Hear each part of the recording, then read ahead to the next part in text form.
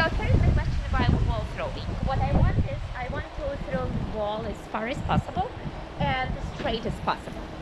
And I often throw it for my dogs when we go like for walking, and my ball often lands on the swamp or on my neighbor yard. So I really want to throw it as straight and controllable as possible.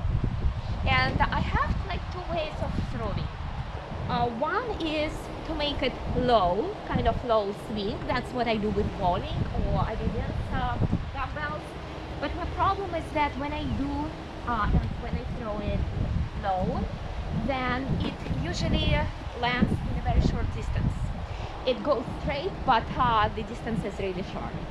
And when I throw like from the top, then it can land anywhere. It's really landing farther, but it can end up on the roof of my motorhome or on the bushes.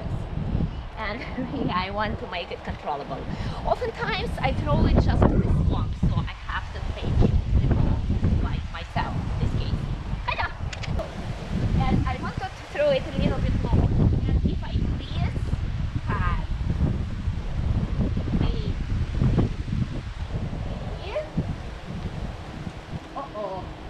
Okay, get your ball. So it lands really far to the side. Good boy. Good boy. Good boy. So, let's try. Here. Wait. Okay, got your ball. So it throws slower, and when I throw it through the like low, I have more control, but usually it lands pretty close. But if I try this, hey.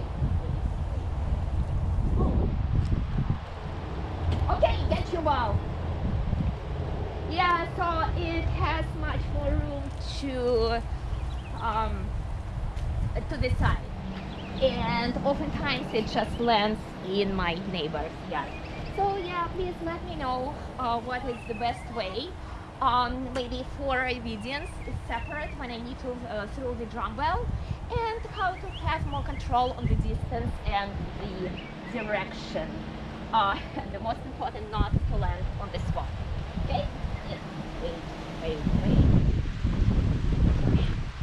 Okay,